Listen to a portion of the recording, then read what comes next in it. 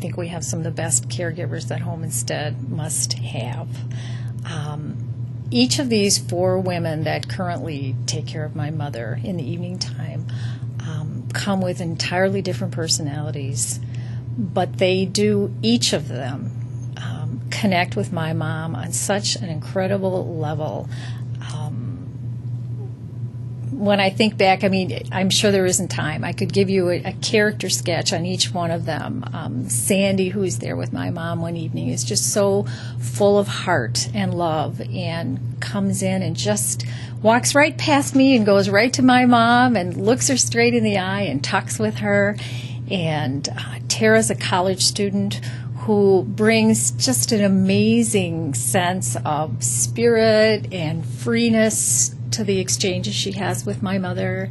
And Diane, who's been with us the longest, just keeps it all tidy and all together and loves my mom. And our newest caregiver, because I took on additional hours, is Carrie, who comes and is just sweet and gentle and kind.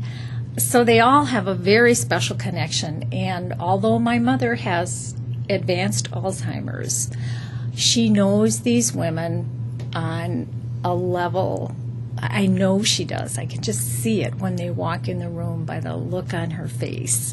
She may not be able to tell you what each of their names are, but she knows them, and it's beautiful. I could not thank these women enough.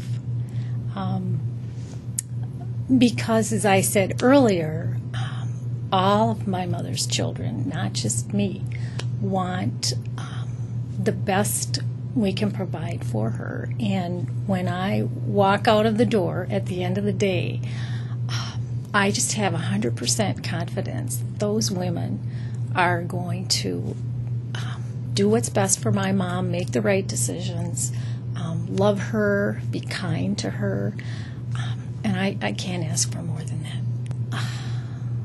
I guess I would simply have to say to them, thank you for loving Blossom. Thank you for caring for her. And thank you for making her life richer and fuller and even, because the whole process of the routine that we have in place for her, it keeps her life in balance. And that's pretty difficult for someone who is going to be 93 years old soon, and as I said, has advanced Alzheimer's. So I would say to these women, I love you, and we all thank you from the bottom of our hearts.